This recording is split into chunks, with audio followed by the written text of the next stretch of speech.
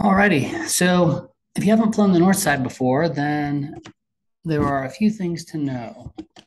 Number one is it's a little bit advanced. Number two is you need a guide. You need a really good briefing. There are so many things to know that no one video or even no one day of lessons introduction could possibly prepare you for flying this site over the long term. Simple site, very smooth terrain and clear air in front of it, but at the very same time, can be very technical. So let's just say that you find yourself flying the north side. There's one essential piece of information, and that is the north side point of the mountain, blowback, avoidance, and also technique if it does happen to you. So we had one last night. There have been a number this year. And when we talk to the people, we find out that they just are lacking some very simple basic education. We're here to give it to you today. Like I said, there are many other things to know beyond this. So first thing is, if it's easy to bench up on the north side, don't. That just means that it's probably too strong. So file that one away. We'll go ahead and just make a few notes here. If it's easy to bench up, don't. You want to bench up on a night that's difficult so that it shows some skill and so that by the time you get up there, it's not too windy. So let's just say that you bench up. If you're nicely high when you go to bench up, to the right, it's windy, much windier than it is to the left. So fundamentally, you would make a left as long as you're nicely halfway, three-quarter of the way up and kind of starting to make your way up.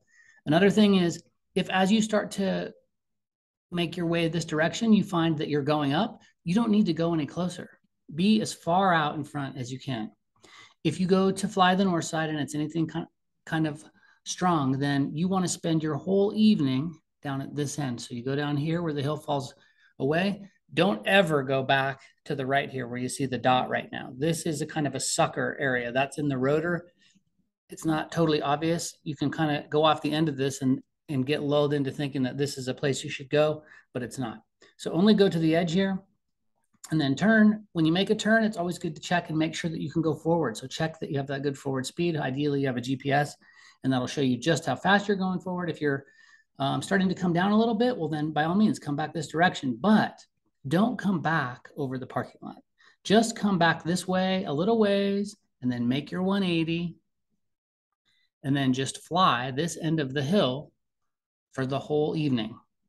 When it's time to come down, you go out from here and you want to go out towards 7-Eleven and Chevron.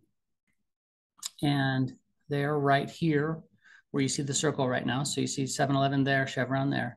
And you go out over them. And when you first go out, number one, there might not be very many people out there. And you might think that you're not doing a smart thing, but it's okay. Everyone has to go out here to get down. Number two, by the time you go out there, you may find that you're not coming down immediately, but don't worry, you will. So just go out until you start to come down. Always have a look back here toward the north side. See what the trend is. See if it's windy. See if people are staying up. If it looks good and you want to descend back and join the north side pattern there and then come in and land, that's great. It's worth knowing that we have an excellent emergency field in Wheadon Park, Wheadon Farm Park. If you ever go out and you go, you know what, it's just windy at the point of the mountain. I shouldn't have taken off in the first place. I'm lucky to be forward at all. I do not want to go back there. Go land at Wheadon Farm Park. There's not a lot of hazards there. Study it from the ground. Let's just say that you make a mistake. This is the crux of our chat today. Let's just say that you make a mistake and you do come back here where it's incrementally more windy down here toward this end of the hill. And let's just say you get right about here and you're not going forward. So the question is, what do you do? Well, number one is hands up-ish as much as you can justify while still preventing any deflations and that sort of thing. Track forward, go forward. We've seen people who didn't believe that they needed to go out in front of the bench, so they just kind of stayed over this part right here. You have to go out over the water treatment plant and beyond sometimes to come down.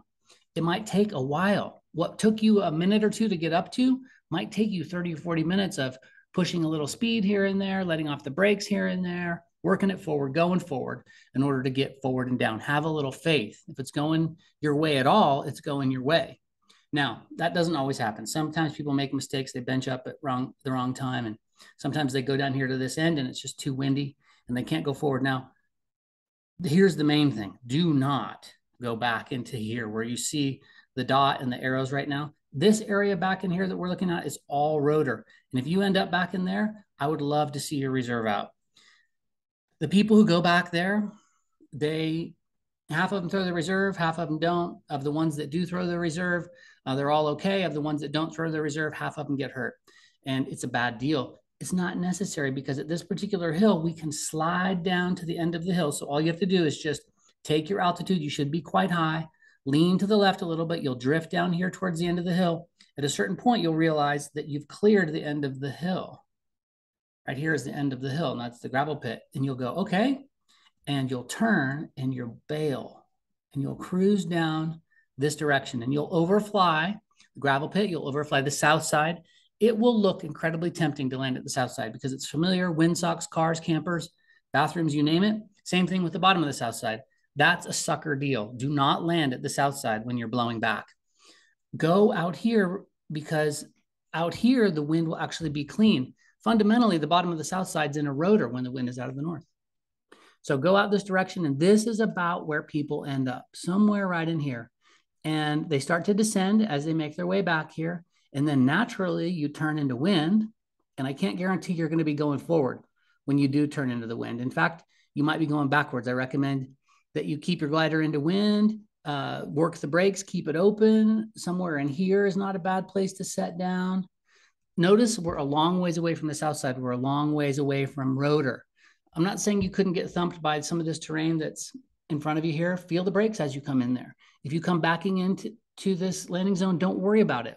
There's not anything evil behind you, so it's not worth pushing the speed bar and potentially having a big deflation on speed bar.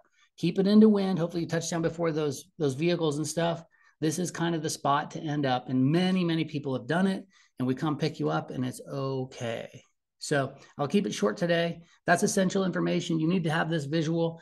If you don't have it, now you know. If you don't have this information, that means you lost something in your P2 education. This will help to prevent at least one or two bad things from happening. But you need to ask yourself the question, what else did I miss out on? So my point is, go back to your instructor. There's a chance that they taught you this and you forgot it. There's a chance you weren't listening or you didn't understand.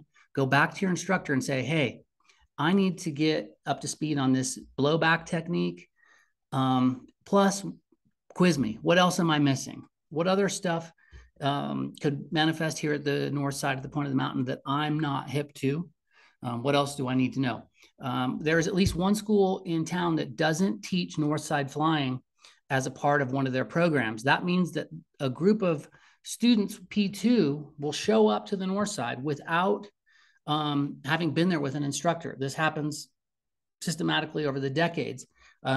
What it means for you people that haven't had north side education, you have to get it somewhere. You cannot just pick it up. We talked about top landing pitfalls. Now we're talking about flying in wind pitfalls and position pitfalls, and there are others. Believe me, there are others. So link in with us. We're not about the money. We'll teach you this stuff for free. We don't care. What we do care about is that you stay out of harm's way. So don't go flying this place without a coach. Don't go flying this place without getting a briefing. Don't go flying this place without being on radio with somebody for your first few times so that you can prove that you have game. Sorry for the rant. As one of our members / not members pointed out recently, I come off as the self-appointed, chief. And the truth is I'm the co-chair of the USHPA accident committee. And I've just been doing this a long time and I care. So am I self-appointed? Sort of. Do I care? Tons. Do I want you to stay out of harm's way? Yes. And am I all about sharing this stuff? Totally. So you have any questions at all? Don't be afraid rather to contact me. Totally at your service. My name is Chris, and I'll make sure that my contact info is in there. And literally come up to us, literally come over to the Superfly trailer van, etc., and get some inside scoop information. We have time for you.